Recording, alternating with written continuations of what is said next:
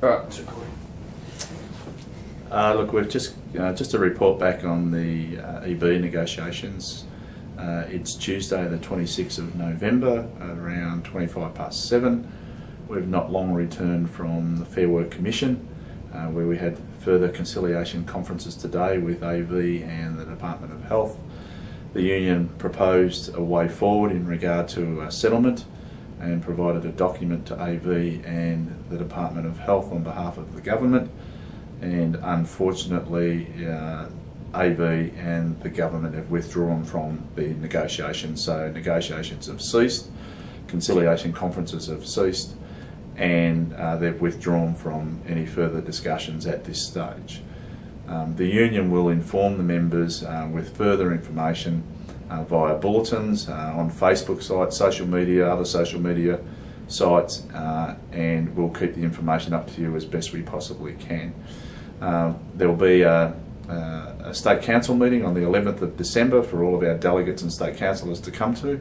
We'll be changing the time of that meeting. It's normally commencing at 10 o'clock. We'll change the time to 8:30 to discuss what we will do in regard to our plans over the next few months regarding this EBA process.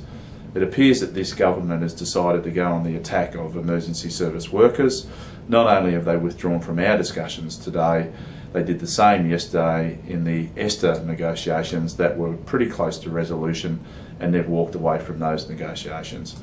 So clearly there's a message there from this government that they show little respect for emergency service workers, in particular, people working at ESTA and now paramedics and other ambulance employees. On the 11th of December, which is the day that State Council will be on, the reason for the change to 8:30 is that we are conducting a rally of members outside Parliament House. Parliament is sitting. The rally will commence at 10:30. We expect as many members as possible across the state to attend that rally in their Code Red campaign t-shirts and uniform and any banners and things like that, but we'll be in touch with you about that. And we want to make as much noise as we possibly can in regard to letting Napthine and his government know how disappointed you are in them walking away from the negotiations, and of course the lack of respect that they show towards ambulance employees.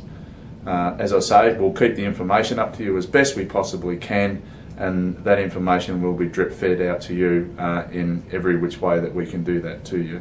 We'll also go on the attack on the marginal seats. So there's 11 marginal seats that are held by the Libs or the Nationals. These are state marginal seats. We'll inform the members of those particular electorates and the sitting members in those seats, and we'll be seeking to rally outside every one of those 11 offices in those marginal seats as best we can, and until we get a resolution to this EB campaign.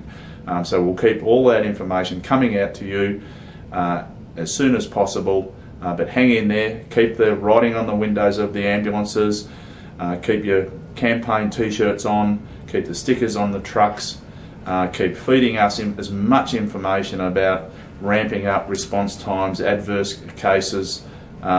Give us as much information as we possibly can so we can utilise that in any shape, way or form that we need to. Thanks for that for now, and we'll come back to you with further information.